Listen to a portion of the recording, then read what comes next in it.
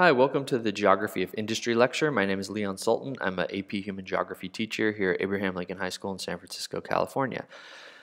The Geography of Industry lecture is subtitled, Where Things Are Made and Why. So we're looking at where things are manufactured, where they're made, where they were made and manufactured, and what are the reasons that they are located where they are. Remember, this is geography, so location is very important. So we're going to start off by moving back in time to a geographer from Germany named Alfred Weber, and he came up with the theory of industrial location. So according to Weber's theory of industrial location, there are three factors that factory owners consider to minimize cost when deciding where to locate their factories. He called it the least cost theory, and he said that factory owners wish to minimize cost in three categories. The first category being transportation, the second category being labor, and the third category being agglomeration. So let's take a look at all three of these categories a little bit more. Now in Weber's time, we're talking about transportation in the form of primarily trains. Later on, cars and trucks become more of a factor, but when he's writing this theory, trains are very, very important. Okay, the second cost here is labor. Now again, this is very different than today because back then there were not the same type of child labor laws and wages were pretty low, especially because unionization had not taken over, especially in North America or Western Europe. Now finally, we're looking at agglomeration, and this is a picture of the Ford Motor Works where we can see many, many different types of industries that are all built to support the auto industry all clustered together. So agglomeration is really clustering of similar type of firms. Okay, furthermore, we're going to dive deeper into one of the three factors, transportation. Now, according to Weber, there were two major types of industries where transportation played a major factor. We have bulk or weight gaining industries and then bulk or weight losing industries. Let's figure out what these two types mean by looking at some examples. So paper, how is paper made? Paper is made with trees. Trees weigh a lot. Paper weighs a lot less than a tree, so therefore that is considered a bulk or weight losing industry. How about cars? Cars weigh a lot when they're finally produced. The individual parts do not weigh as much, so therefore the cars are classified as a bulk or weight gaining industry. In which type of industry are transportation costs high before production? That's the type of industry in which the raw materials are very, very heavy. So that's what we call a bulk or weight losing industry. In which type of industry are transportation costs high? After production. That's where the final product is a lot heavier than the parts that go into it. So that's a bulk weight gaining industry. So in a weight losing industry, transportation costs are high before production. In a bulk or weight gaining industry, transportation costs are high after production. So in a bulk or weight losing industry, which is more important, the location of the market or the location of the raw materials? In a bulk losing industry, the location of the raw materials is of utmost importance because those raw materials are heavy. So when you locate your factory, you need to locate your factory near the raw materials.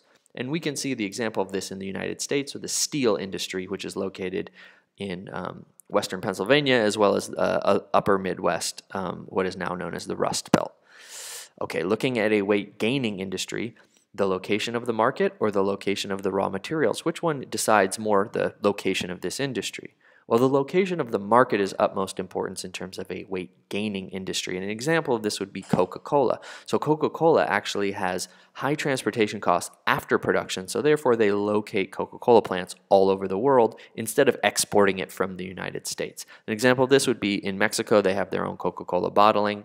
It's very popular here actually in the United States now because they use raw cane sugar as opposed to corn syrup as we do with American Coke.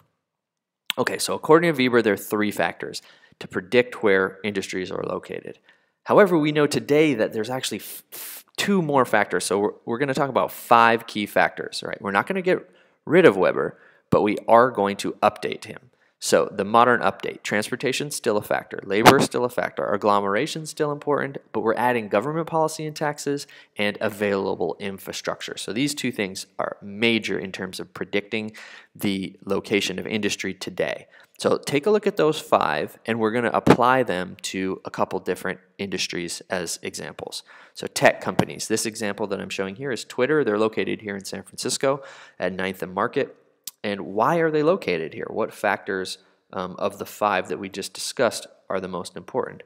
Well, the biggest factor here is agglomeration because this is the heart of Silicon Valley. This is the hearth of technology here in the United States. So they have many like-minded businesses, they have employees that they can choose from, and they have the available infrastructure. Now, Twitter did threaten to leave San Francisco a few years back, but the government decided to give them a large tax credit, and so they decided to stay because of government policy.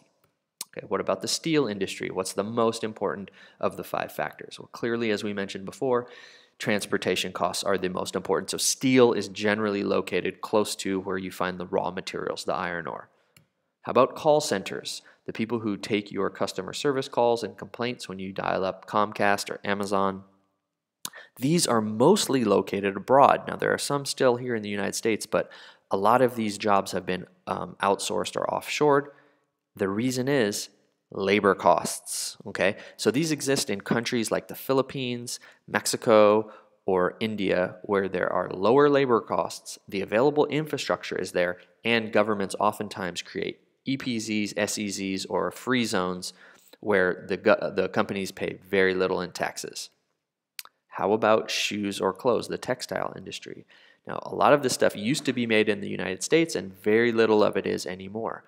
So the biggest reason for that is labor costs. Labor costs are much lower in the semi-periphery and periphery, and many of these countries have set up government free zones, SEZs, EPZs, in order to make costs even lower, so removing any kind of taxes or tariffs. All right, what about cars? What is the biggest factor in terms of producing cars and where we're going to locate our factories? So transportation is still a major factor here because cars are very heavy to transport.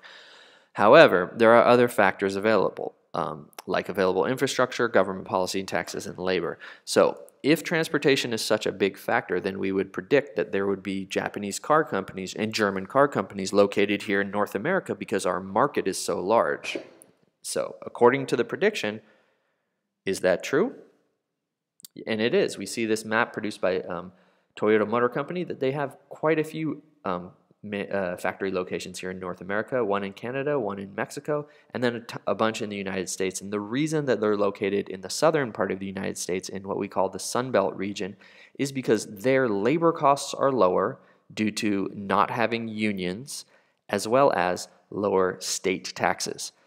So, and available infrastructure. So we can see the location of Toyota plants, and it's very similar with Mercedes-Benz plants. We can see that they also have assembly plants down here in South Carolina as well as in Georgia, and they are located down in the South primarily because lower labor costs and favorable taxes.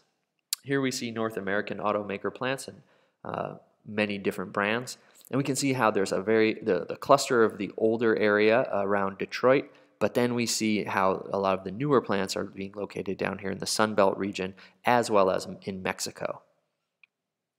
So shifting our focus to just general manufacturing in the United States, we can see where manufacturing occurs, and we can see that it's primarily here in the Rust Belt region as well as the Sun Belt region. Here's another map, a little bit more recent from 2010. So there is still quite a bit of manufacturing here in the United States. So this demonstrates manufacturing production versus employment percentage change since the end of the most recent recession. From 2012 into today, you see how our manufacturing output has grown very, very steadily the entire time. However, our jobs have grown much less. The output has a 20% growth over the past 6 years, but jobs only a 5% growth. And we can see that that's backed up here with the percentage of retail versus manufacturing employment, and we can see that there's much more retail employment these days. So we're having a big shift in our economy that's been taking place really over the past 40 years from a manufacturing-based economy to a service-based economy. So if we're not making things anymore, we're still making high-tech things, but we're not making things by hand. We're making things by automation and robots. Where is everything else made then? So this brings us to our next topic, and our next topic is called the global division of labor. So global division of labor explains where a lot of manufacturing and production takes place. So we can see this map here shows us textile or apparel, and a lot of the manufacturing has been offshored or outsourced, some to Latin America, but a lot of it to Asia, Southeast Asia, South Asia, India, Bangladesh, China, Vietnam, Malaysia, etc. Additionally, a lot of our manufacturing has been offshored to Mexico, and a big reason for that is because of the NAFTA trade agreement. So you can see is a partial list of global companies that manufacture in Mexico. Another example is shown here with iPod processing, where we have research and design happening in the United States as well as India, and then all of the production or manufacturing happening in Asia. This shows the breakdown and how the wealth is distributed and not distributed evenly. A big portion of the breakdown for the cost of the iPod goes to Apple, just for the research and design. All right, so this topic is called the global division of labor, and we're going to start with our definition. So what is the global division of labor? Well, basically put, global division of labor means research and design in the core. Then the plans are communicated to the periphery and the semi-periphery, and manufacturing takes place in the periphery and the semi-periphery. We're looking at two huge areas, especially for the United States, would be Latin America as well as Asia, South Asia, and Southeast Asia. And then the finished products are shipped back for marketing and retail in the core. So this relationship is really what we describe as economic interdependence, where the core relies on the semi-periphery and periphery for labor, and the semi-periphery and periphery rely on the core for investment. So key features: the global division of labor would not exist without efficient and low-cost shipping. So here we see container ships coming into the bay, but we also need communication. So we have high-speed, instantaneous communication readily available. We have international agreements such as NAFTA, and we have internationally agreed upon standards of currency. So these are some key features that allow the global division of labor to happen. So we have efficient and cheap shipping, telecommunications, internet and air travel, international trade agreements, and standardized currency exchange. Now, the global division of labor has impacts that are felt globally. Let's take a look first at the core. So one big impact that we have here in the core is we have cheaper products. All the things that we consume, shoes, clothes, electronics, etc., that are made in the periphery and semi-periphery are a lot cheaper because of labor costs. We have deindustrialization. So a lot of these old factories, especially in the Rust Belt region of this country, have been shuttered, and here's an example of one of them in Detroit. We have economic restructuring. So as we looked at earlier, this is a graph from Bureau of Labor Statistics on the 538 website.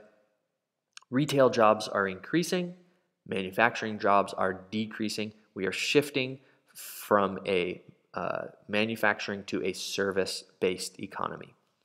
Another major impact that we feel here in the United States is internal migration. People migrating from the Rust Belt region, from the upper Northeast and Midwest area to the Sun Belt and to the West. So this is an internal migration pattern. Those are some major effects in the core. Now looking at major effects of the global division of labor on the semi-periphery and periphery, there's number one effect is absolutely an increase in factory jobs. Here we see Foxconn, that is a huge company in China that manufactures the iPhone. So in addition to these jobs, we have a lot of rural to urban migration. So some of the people who migrate obtain these jobs, but others don't, and then that also leads into the rise of why we have so many slums or informal squatter settlements in megacities of the global periphery and semi-periphery. They also have economic restructuring as less people are engaged in agriculture and more people are engaged in manufacturing. Okay, we also have increased pollution. This is a picture of Beijing, and it's one of the most polluted cities in the world, and a lot of that has to do with industrial production. There's increase in child labor. Here's a picture of a factory in Bangladesh, and Bangladesh has repeatedly been cited for a country that does not enforce any type of child labor laws. Along with the bad comes the good. There's also increased wealth. So this shows us GDP in Mexico, and we can see there's a really large increase in the 1990s and 2000s, and many economists would credit NAFTA for that increased wealth in Mexico. But along with increased wealth, and China has a lot of increased wealth over the past 40 years as well, since the implementation of the special economic zones that started in 1980, we can also see that there is an unequal distribution of wealth, and there's a heavy wealth concentration in China along the east coast here, as well as the the cities of Shanghai, Tianjin, and Beijing, because this is where the industry is located. This is where manufacturing is. So that covered a lot of topics, and I hope that it answered our key question, which is where things are made and why. And again, the title of the lecture is The Geography of Industry. My name is Leon Sultan. I'm a teacher of AP Human Geography at Abraham Lincoln High School in San Francisco. And don't forget to please leave comments at the bottom of the lecture, anything I got wrong or any questions that you still have, and to subscribe to our channel. Thank you very much for listening.